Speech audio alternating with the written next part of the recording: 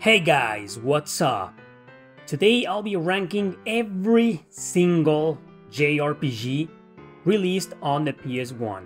For this, I'm gonna use the tierlists.com website, where I built a complete list of PS1 JRPGs.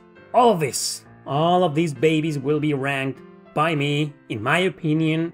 Now, this list only includes North American releases, no PAL-only games, and obviously not only in Japan games. I'm also including remakes, of course, but I'm not including ports, which means Final Fantasy Anthology or Final Fantasy Chronicles are not gonna be in this list.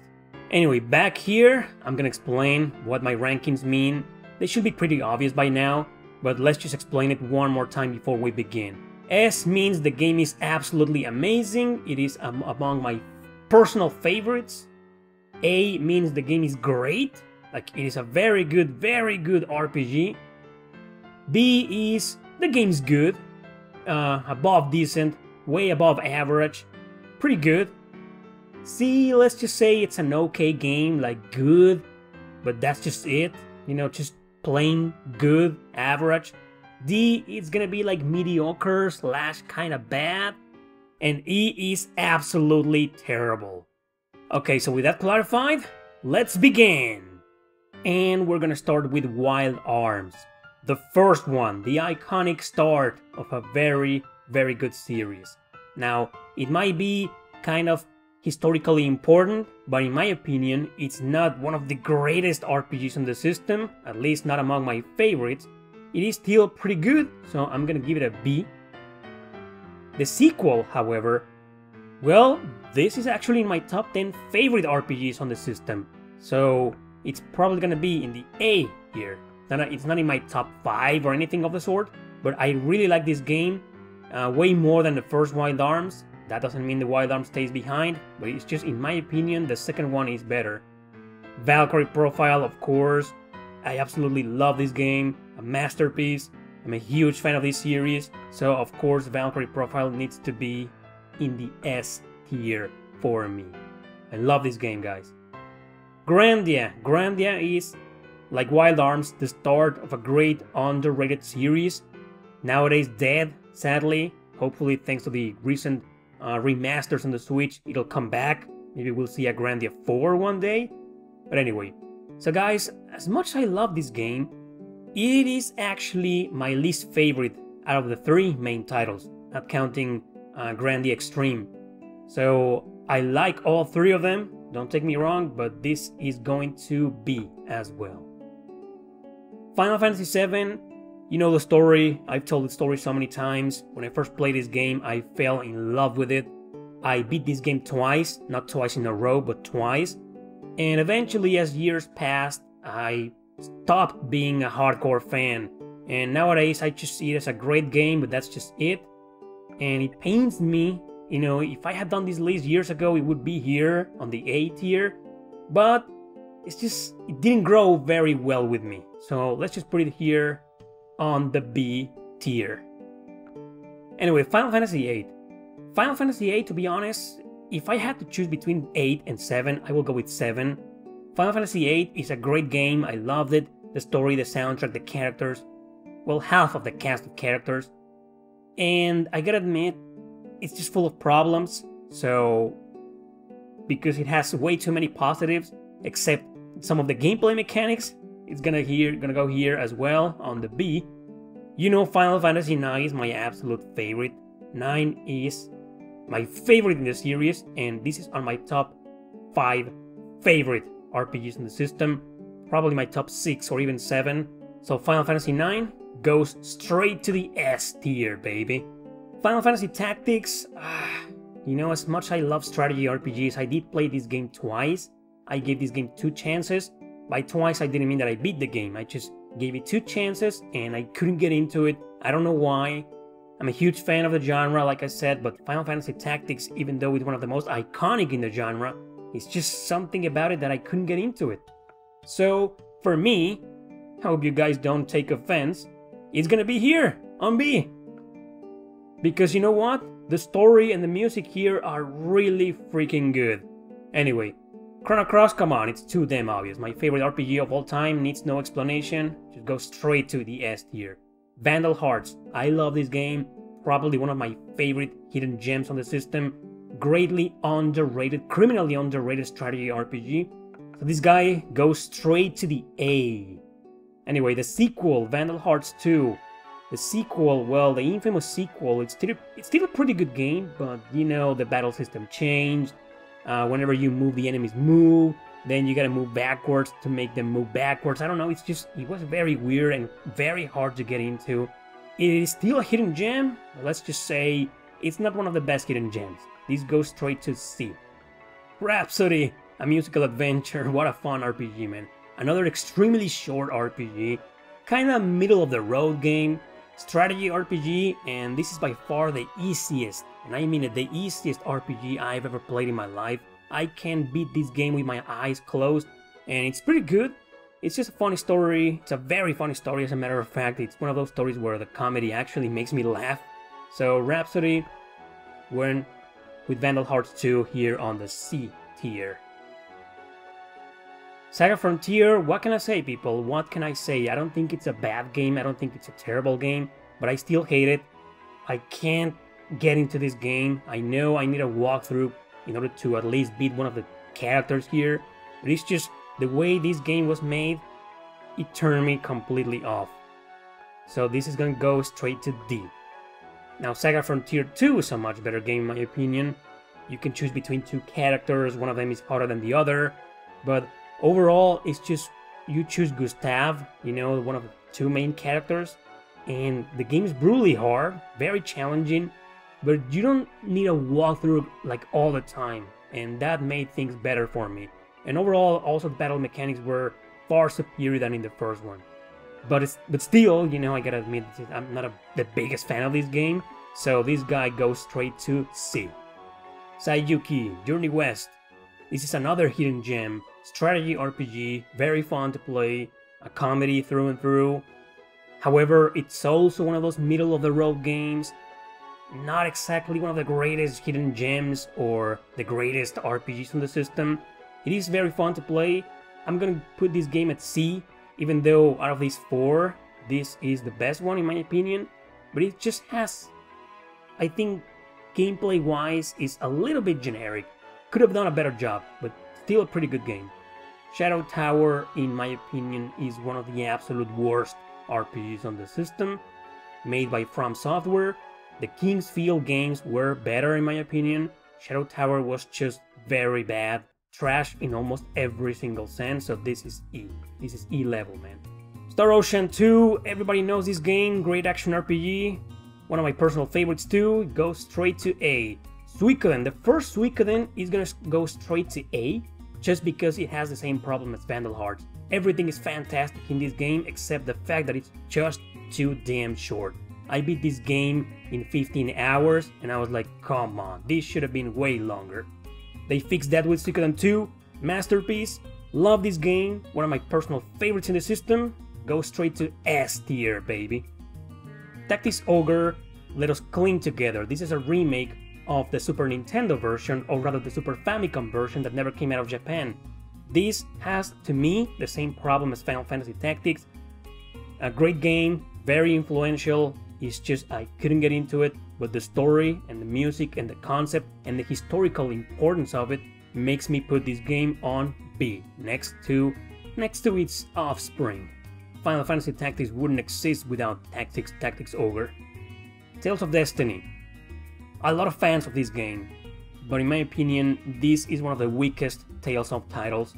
It is still pretty good, but the encounter rate is atrocious here, and the puzzle solving is just so annoying. Tales of Destiny, it is still a pretty good game, but it is among my least favorites in the series, so this is gonna go here, on the C here.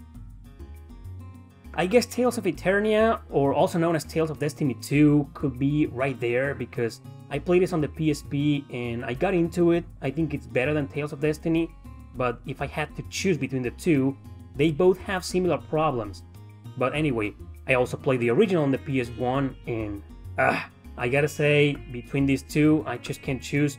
They're good games, they just don't stand out for me, in my opinion. I think the PSP version of this game is much better.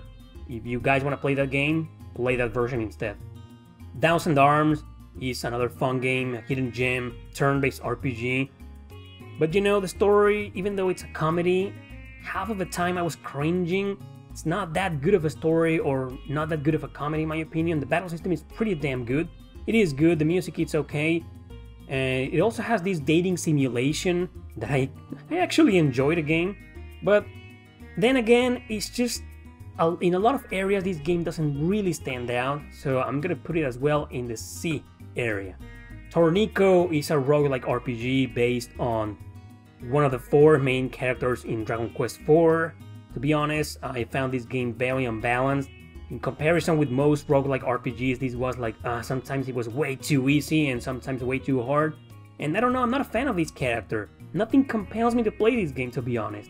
I don't know, guys, if you are a fan of this guy, play the game. If you like roguelike RPGs, play it. If you don't, just don't bother with it.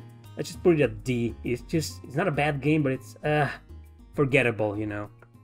Anyway, Vagrant Story, great game. Another game that I just couldn't get into it because I did understand everything about it, the battle mechanics, the battle system. It just for some reason didn't appeal to me that much. However, it pales in comparison with a lot of games, in my opinion. Not a fan of this game. I'm just gonna put it here. Very hard game too, as a matter of fact. Vanguard Bandits, I love this game. Again, it's a strategy RPG, one of my absolute favorite hidden gems in the system. Very good, localized by working designs. This game is going straight to A. There we go. Xenogears. Well, what can I say? I praise this game every single time that I can, so let's just put it straight in the A section. Xenogears. It needs a remake, right guys? Front Mission. I played this game very recently and I gotta admit I was impressed. I was expecting the worst because I played a remake of the first game on the Nintendo DS and didn't like it. But this one, wow, it's pretty damn fun. Controls are kind of clunky, as is the camera, so that kind of bothered me a little bit, but other than that, it's a fantastic game. This is a game that I can easily get into, and I really do see myself finishing this game one day. So it's gonna be here, on the B one. Hoshigami, I hate the game, what can I say? It is absolutely terrible. I don't even want to talk about it again. I talked about this recently. Lame-ass strategy RPG, full of problems, difficulty spikes. It's just beyond awful, man. Cardia, on the other hand, another strategy RPG that is almost a masterpiece. Great story, one of the greatest stories ever written in the system. I love this game. I've talked about this game a million times already. Cardia goes straight to the A tier for me. This is in my top 10 as a matter of fact. Great music and also character design by the same guy who made the characters in Final Fantasy VI. Kingsfield, here we have Kingsfield 1 and 2. I've said it before, I like the games even though they are exactly the type of game that I don't like. Kingsfield 2, I felt it was, I don't know, I couldn't really get into it. I had an easier time getting into the first Kingsfield, but this is the hardest RPG I've ever played in the PS1, and not only its difficulty but also the first person navigation kind of turned me off, so this is why I'm gonna put it here along with the second one. I'm not a fan of these games. They're good, don't take me wrong, but they're more like an acquired taste and I just can't get into them. I don't see myself finishing any of these games, like never. Kurelka, this is again a middle of the road RPG. It's not bad. It's not that good either. It was a great, historically important RPG because this was the beginning of the Shadow Heart series, or rather, this spawned the Shadow Heart series. So Kurelka, it's a turn-based RPG. It's not that good, it's full of problems. It's just gonna go straight to the C tier. Alundra 1 and 2, action RPGs. This one's full of puzzles, brutally hard puzzles, but it's still a pretty darn good game. The idea of it all, entering the dreams, just going inside people's dreams to save them and to solve the puzzles and do the dungeons and fighting enemies. This is a good game. It's going to B. Alundra 2, however, it's not that good of a game. I had trouble with this game. I liked it, but that's just it. It's still better than Saga Frontier or any of the others in the D section, so I'm just gonna put it here on the C tier. Brave Fencer Musashi goes straight to C as well. It's a fun game, but for some reason it kind of turned me off. I didn't want to play this game. I don't see myself finishing this game, but this guy here it's a very fun game, so it's definitely, it doesn't belong here in the D one. Breath of Fire 3. Love the game. No need to talk about it. I'm just gonna put it here. Breath of Fire 4, same deal. I'm just gonna put it here.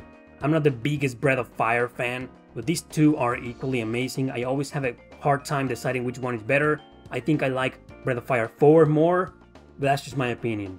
Brigadine is a great strategy RPG, had a lot of potential, but it's also full of problems. Very hard to get into, brutally hard game. It's just a game that, in my opinion, needed a better tutorial, like a better way to treat players at the beginning. They just kind of throw you in, plus battles take too damn long. Brigandine, it goes on the C letter. Not too many C's right now, huh? Dragon Valor, great action RPG, hidden gem through and through. What I love about Dragon Valor is that there are multiple routes to follow and multiple characters to play as, and your decisions matter a lot in this game. They influence the outcome, they influence everything. This is a true role-playing game, very fun. However, gameplay-wise, the platforming was kind of bad, controls are a little bit clunky. It's not that great of a game, to be honest, but it's still pretty damn decent. It goes with all the others on the C tier. Dragon Warrior 7, man, what an amazing game. Great music, I love the music in this game.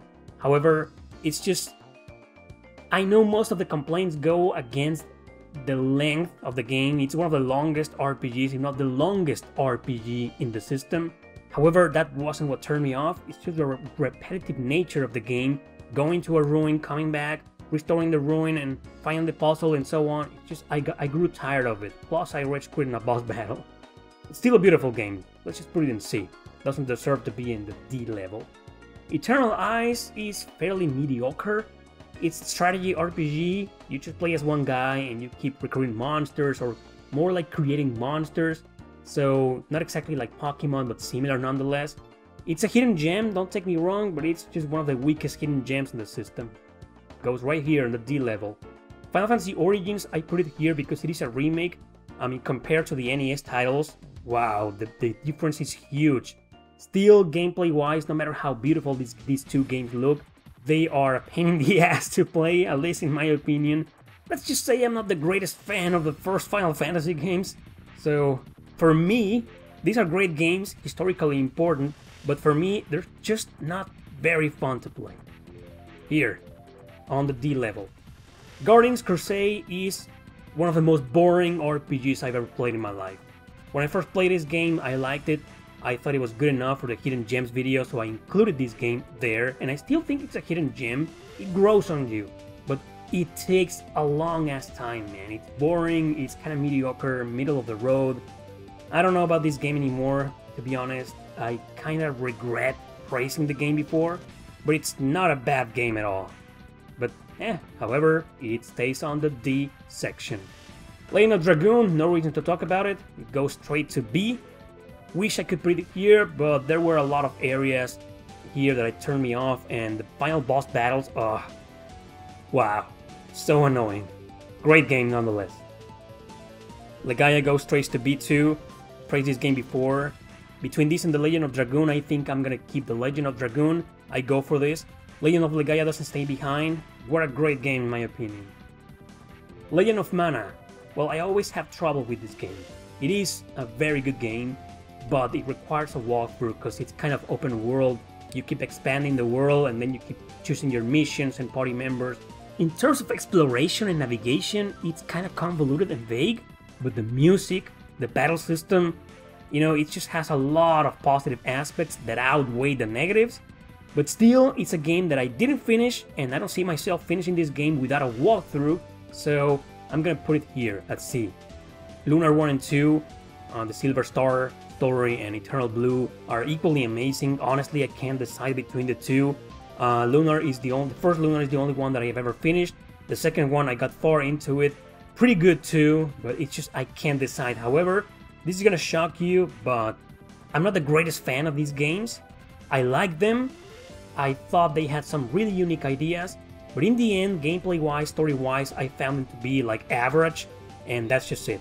Therefore, they go into the C level, both of them. Sorry about that, you were probably expecting to see them here in the B or A. That's just your opinion against mine, I guess. Mega Man Legends 1 and 2, I know a lot of you will argue that are not RPGs at all. To me, they're action RPGs because the role-playing elements that I found in both are very strong when it comes to customization, leveling up, spending time talking, and a lot of story involved. So yeah, but if you think they don't belong here, okay, I respect that. Either way, they're not really that good. The first one was kind of lame, to be honest. Second one was better. It deserves to be here on the C level because I really got far into this. This I put a few hours and just playing quick with the game. I think Mega Man Legends 2 is a huge improvement, so that's why I put it on the C letter. Monster City is trash. One of the worst RPGs I've played in my life, to be honest. Very boring, very tedious, very repetitive. Shitty story. It's just bad, man. Ogre Battle, another remake of the Super Nintendo version. Super Nintendo version, we did get that one, so it probably shouldn't be here, but I did say at the beginning, remakes were gonna be here. Ogre Battle is very hard to get into. Real-time strategy game. Takes missions, or rather maps, take too damn long. You can be there for almost 2 hours, man. So it's kind of tedious, but it's so addictive that you kind of forgive it. It goes to C. Here. Parasite Eve, I am a huge fan of this game, and I don't know why I've been feeling more and more connected to it. For some reason, I like it even more than I did before, so it goes straight to A, man. Love this game with a passion. I wish this game could be longer. It's also a very short RPG.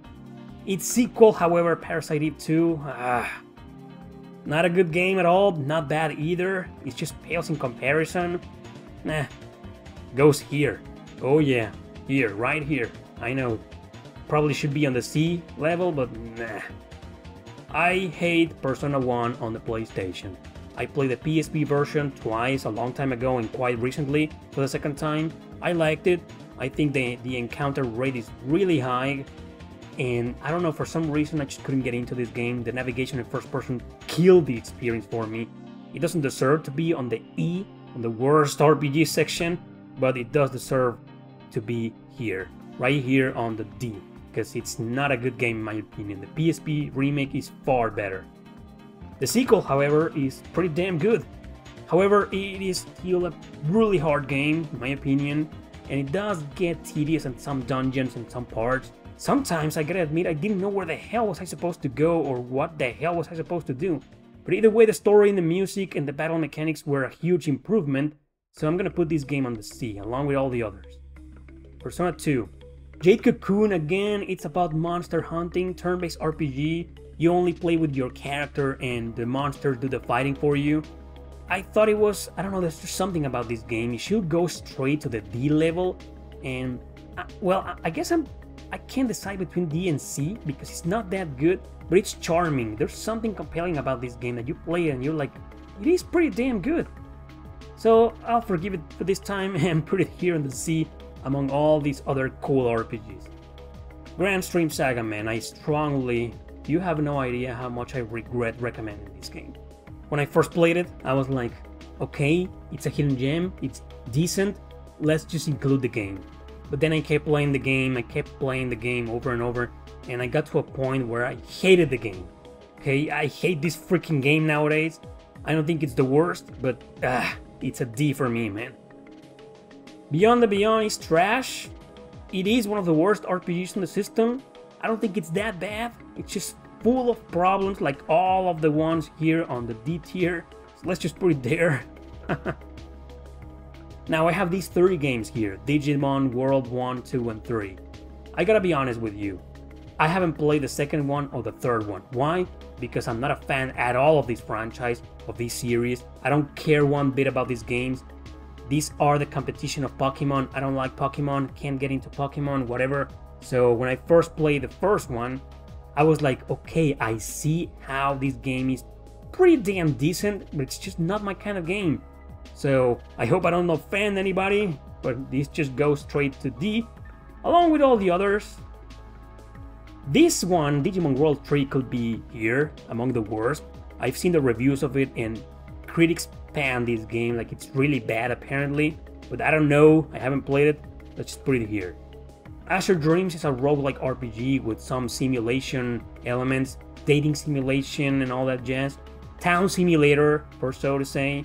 It's pretty damn decent, but again, it's a roguelike, not my cup of tea, but let's just say there's something special about this game. However, again, here, I'm sorry I couldn't get into it. Like the majority of roguelike RPGs, it's just not my type of game. Threads of Fate, good game, action RPG, you can choose between two characters. I barely covered this game on my channel, I don't know why, but again, I'm not the biggest fan of it. It's good, just don't expect too much of it. Let's just say it has a lot of problems too, but unlike some of the guys here in this D section, problems here are easily overlooked. I mean, some platforming problems are kind of annoying, but the rest is okay. It's an okay game, above average. I'm gonna put it here on the C among all the others. Now, Arc the Lad 1, 2, and 3. We didn't get these separately. Working Designs localized the entire collection with all three of them, plus a spin-off, which is like a monster tournament game, not an RPG anymore. So these three, I'm gonna treat them as totally separated games. The first one is good, I liked it, but it's too damn short, 12 hours and I beat this game, so it goes straight to the C one. Second one was much better. I really like this game. Long game, 25-30 hours. Much better game, much better story, lots of characters. Love this freaking game, goes straight to B level, man. With all these guys here.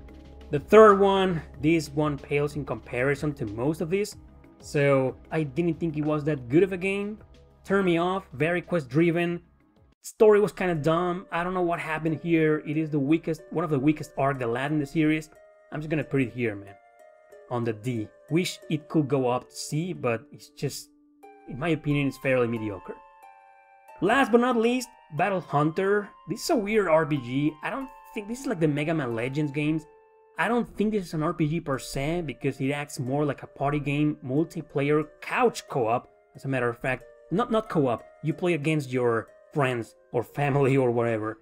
But it's a fun RPG because there are some strong RPG elements like leveling up, like admitting quests, finding stuff, customizing things and items. So I guess I see the RPG elements of it, but in terms of story, there's almost zero story in this game. It focuses 100% on its gameplay mechanics. It's fun, but only if you play it with more people. If you play this game by yourself, I'm sorry, it is very, very mediocre. So that's it, people, that's it. That is my tier list. I have officially ranked every single PS1 JRPG in existence with at least a North American release. That's it for this video. Thanks for watching, everybody. See you next time.